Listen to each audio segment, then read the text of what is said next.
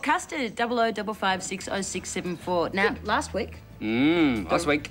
In the running Yes. were Deborah Conway, Skunk Hour, Magic Dirt and Southend.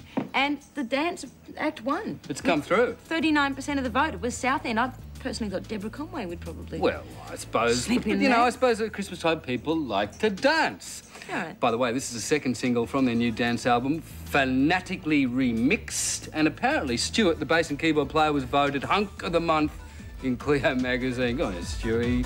This is If You Believe, Southend on Video Smashes. By the way, you can dance with Deborah Conway.